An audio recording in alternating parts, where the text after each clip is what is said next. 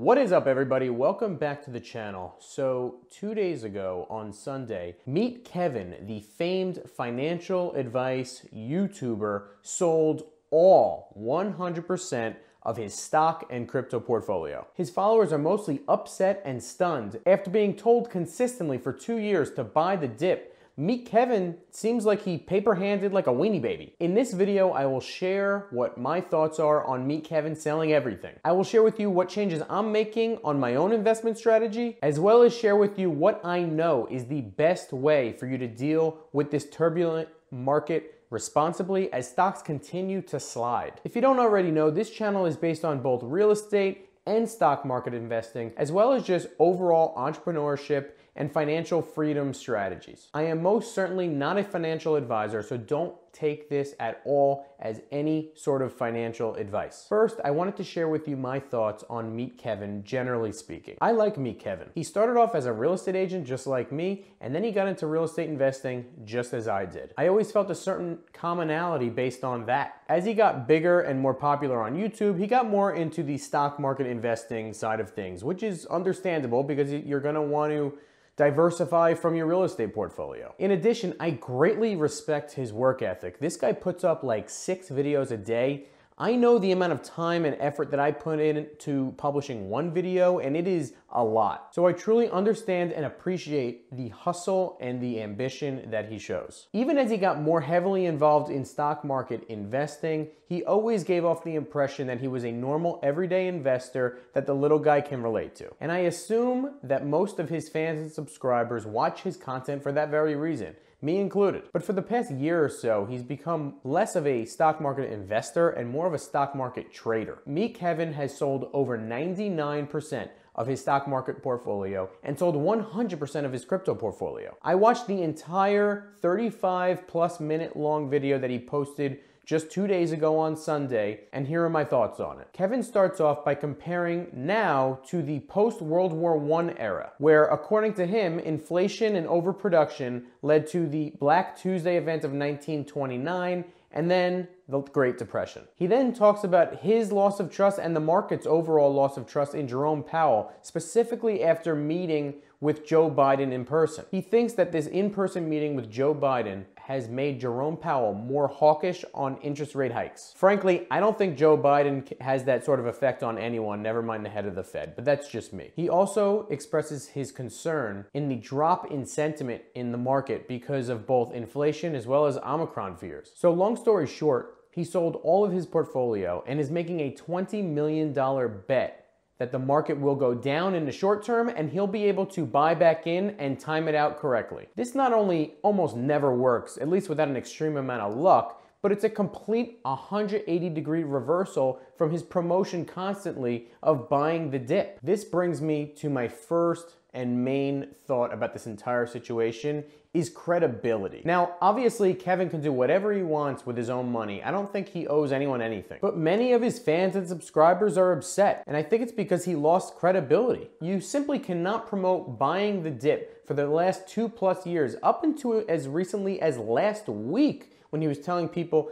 to buy the dip, and then surprisingly selling all of it unexpectedly because you think that you could time it. This, as he even describes it in the title of his own video, is a bet. It's not an investment strategy. And if you start treating the stock market like a casino where you're betting on things, the stock market will reciprocate. You cannot call sellers or bears paper hands and weenie babies, and then seemingly do the exact same thing yourself. It comes off as extremely hypocritical, and I can understand why his fans are surprised and disappointed. In the comments section of one of Meet Kevin's subsequent follow-up videos, the user Kilo Zulu on YouTube shared a pretty interesting quote from Meet Kevin from March of 2021. Meet Kevin on March 18th, 2021 said, "Just in case it's not clear, this is a joke. I'm not ever becoming an effing weenie baby. I don't sell when prices are falling. I buy. I'd rather sell all of my real estate than sell in a down stock market. Now, for the last time, Kevin can do what he wants with his own money. If I were him, I would have sold off his portfolio a long time ago and simply reallocated that money into broad index funds. He hit some big returns on some high growth tech stock, and I believe made a boatload off of his initial Tesla investments. I think he was a very early investor in Tesla. Great for him. He made decisions that I wouldn't have made, and it paid off. But you already won the game. Why not quit while you're ahead, get into positions that are way less risky, and maybe deal with like 10% of your portfolio where you could play around with trading and timing the market and buying options and puts and things like that, like he does with his entire portfolio. Plus, when mostly everything is going up for 2 years straight, almost anyone could be considered a genius if you had any amount of money in the stock market, or really most of anything else for that matter. So if he came out and said he was selling 100% of his portfolio to reallocate into broad index funds because he already has life-changing and life-settling money for him and his family, that would garner nothing but respect, at least from me. Or even if he said, I'm selling 20% of my total portfolio because I think the market is going to go way further down in the near term and I'm going to try to time the market, I would say I think that that's foolish, but go right ahead. But to sell 100% of his portfolio because he thinks he has such knowledge of the future that no one else has, I'm not so sure it's going to work out too well. So this brings us to the very basic question of why did he do it? Kevin seems like a very smart guy, but this to me seems like it could be an emotional move. I can really only think of 3 logical reasons of why he would sell his entire portfolio in an attempt to time the market. Number 1, paper hands. Me, Kevin, is highly invested in high growth, high PE tech stocks. These have been the hardest hit sector in this correction by far, with some of these stocks going down anywhere from 40 to 60% from their highs. It is quite possible that he saw his profits evaporating quickly and sold all of it for the sake of himself and his family. That would be understandable, but that is the risk you take when you invest into high PE companies that you're betting on future growth and future earnings, and a lot of the times they don't even make a profit yet. Number 2, margin calls. In my experience watching Meet Kevin's videos, it does seem like he goes in and out of margin fairly frequently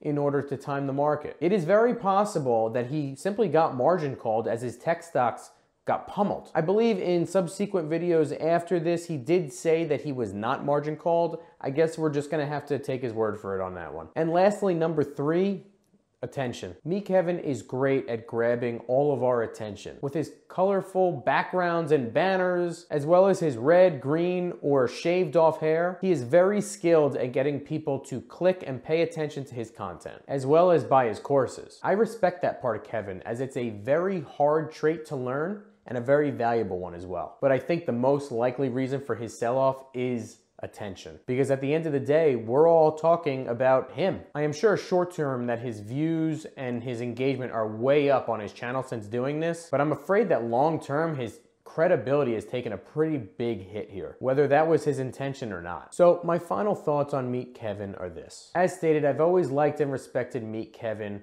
from what I could see on his videos. He is a very hard worker that is extremely dedicated to his craft. He seems like a very good family man and does not seem ill-intentioned or to be a liar to me at all. But after this move, he's no longer an investor. He's a strict trader. To be fair, he even said so in the video. He said that long-term, the smartest and wisest move in the stock market is to simply dollar cost average into broad index funds. Long term, obviously. But if he's putting a $20 million bet on timing the market, that's just not really something I'm super interested in learning more about. So I'm most likely gonna pretty much stop watching his videos because it doesn't provide value to me. As for my own plan in this turbulent market, my plans simply have not changed. I have not sold anything as of yet and don't plan to, although I have thought of and considered taking even the relatively small portion of my portfolio that are in tech ETFs and just putting that money even more heavily into S&P 500 ETFs. I'm simply going to hold on in the short term, buy as much as I can while the market's down, and ignore the noise and the financial news that gets everyone else to invest emotionally instead of focusing on the long term. I simply don't have the energy, mental or physical, or the time to be stressing myself out over when to buy, when to sell, puts, calls, margin, options. I don't really want to get involved in any of that. It sounds like way too much time, way too much stress. I'd rather simply spend that time with my family, frankly, and avoid the stress that comes with it. After a decade of really great returns in the stock market, I think we all need to zoom out and look at the 5 to 10 year approach instead of a 3 to 6 month approach. As the great Jack Bogle said, time is your friend, impulse is your enemy. That is it for today, guys. Thank you so much for watching. If you got any value or enjoyment out of this video, please hit the like button. Think about hitting this subscribe button as well. Let me know in the comment section what you think about Meet Kevin's move, if it's going to work out, if it's not. Have you lost your faith in the credibility of Meet Kevin, or are you still going to keep watching? Until next time.